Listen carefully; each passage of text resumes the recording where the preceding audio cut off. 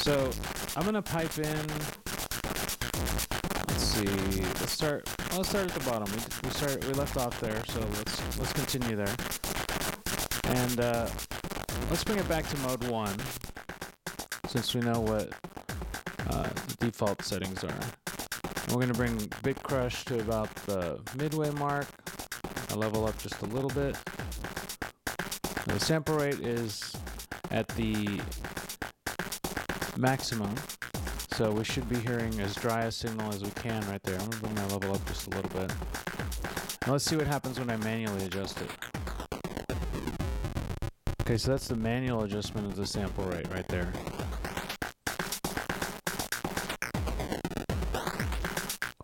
Okay, so now when I pipe a waveform into the sample rate CV, we should hear something similar. Maybe not exactly similar, because that waveform won't correspond to my hand movement, but let's hear what this sounds like. I'm going to pipe it in, and we hear no modulation there because our volume on the modulation is all the way down, so I'm going to bring it up a little bit.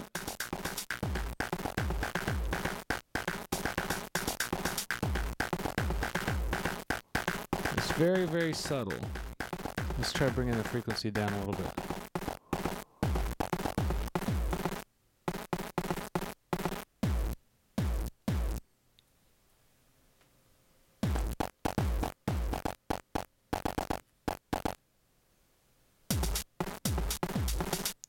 Okay, so I'm going to bring the level all the way up. And it is very, very subtle right there happening. Because if I pull it out, there's our sample rate setting right there.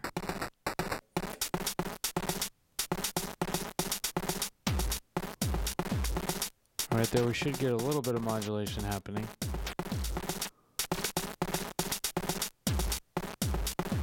Bringing the frequency down a little bit.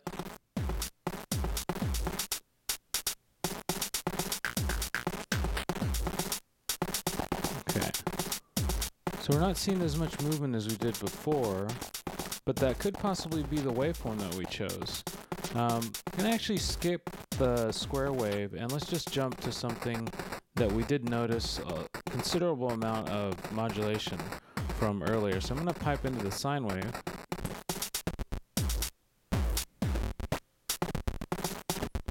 So right there, we definitely hear some modulation going on. There we are. If I bring it down a little bit, it should be a little more subtle.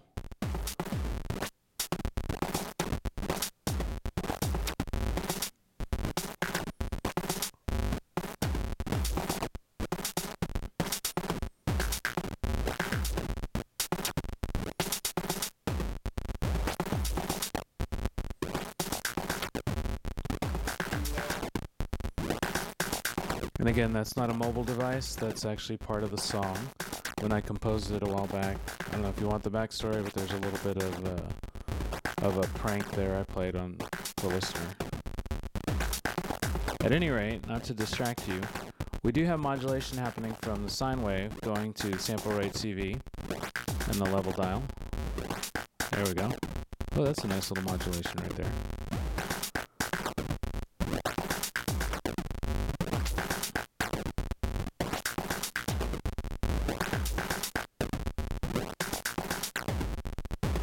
I can even bring it down a little bit if I want to.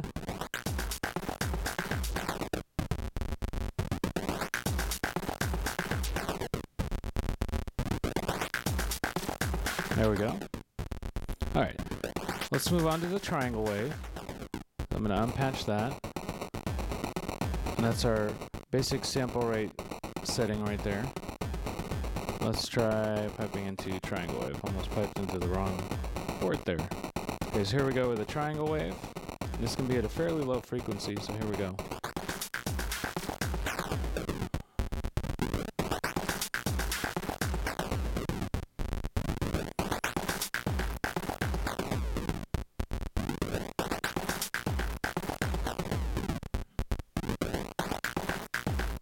There we go.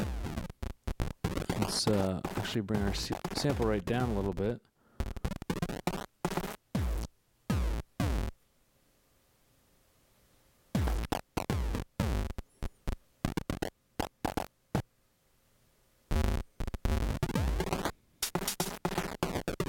And right there, I just started my track over in case you're wondering. Alright, so right now we have a triangle wave going into the sample rate CV. I'm going to manually adjust the bit crushing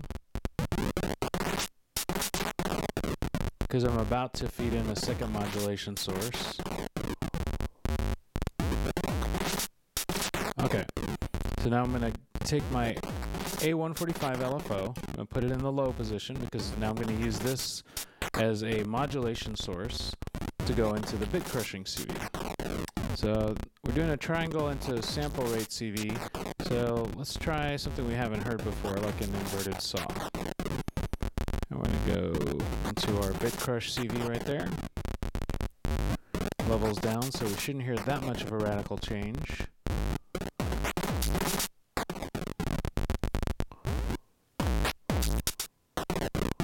Let me bring my frequency up a little bit.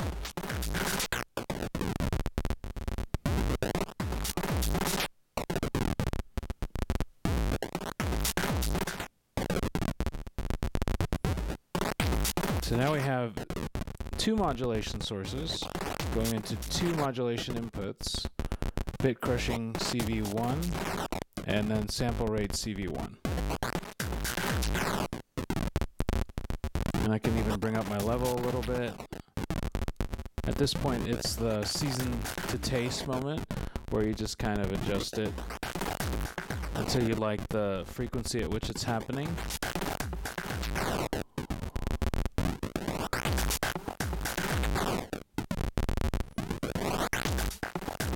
Or if you really are not feeling this particular setting, you could maybe flip into one of the other modes, like let's try number 2, since it's right next door.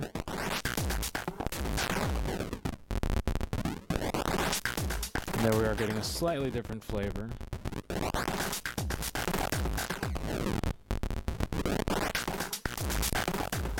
we go. And let's try mode 3.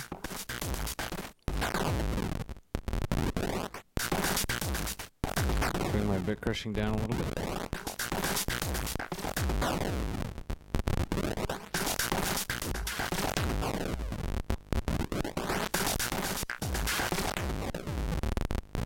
So there we have some extended modulation capabilities of the Doepfer A189-1 voltage controlled bit modifier.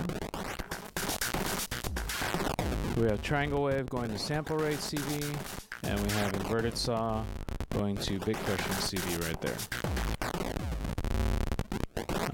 Since we are approaching the end of this particular demonstration, I'm going to go a little bit crazy, and I'm going to take the inverted saw out, and I'm going to actually swap the waveform. So I'm going to go triangle into bit crushing CV right there, and then we're going to go inverted saw into the sample rate CV, and we should hear something slightly different.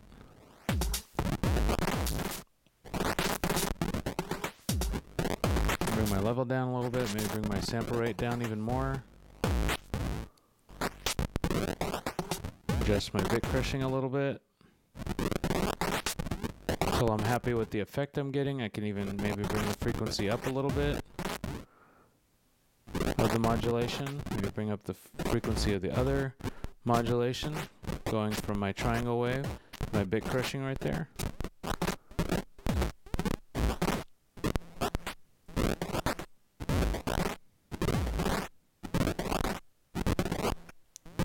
So there we have yet a different flavor of the modulation happening right now. So we have inverted saw going to sample rate, and we have triangle going to bit crushing CV. I'm going to try a different waveform, so I'm going to go over to the sine wave into the sample rate CV. I'm going to bring the level up a little bit. And maybe I'll even bring the frequency up a little bit.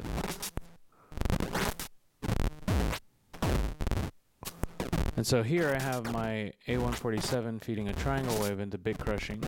I'm going to bring my level up there, adjust my bit crushing just a little bit, because I'm going to change the waveform. So I'm going to unpipe the triangle wave, and you can hear that that's just the straight bit crushing sound. And I'm going to pipe in the sine wave there too.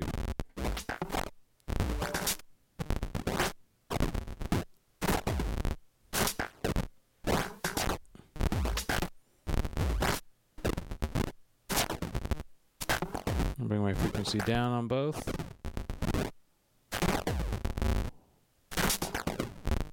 I can bring my level up, I can bring my bit crushing up a little bit, I can bring my sample rate up a little bit, so if I want more of a subtle change, I can do that.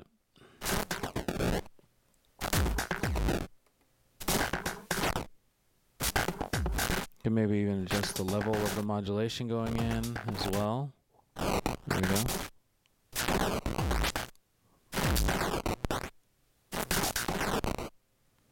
So there you have it, some extended modulation capabilities of the Doepfer A189-1 voltage controlled bit modifier. I hope you found this demonstration somewhat useful. There are tons and tons of capabilities that you can come up with yourself with different waveforms, probably more than I demonstrated here, but this is just kind of a small sort of showing of the modulation capabilities that I came up with on my particular audio source. But you could put any kind of signal into here that you wanted to, like you could put in a bass guitar there, or maybe just a drum machine. You want to pipe your drum machine in there. Your voice, you can pipe your voice in there.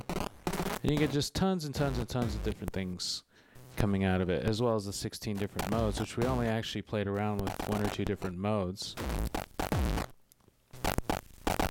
But you do have way more chances to take advantage of these modes when you go into modulation.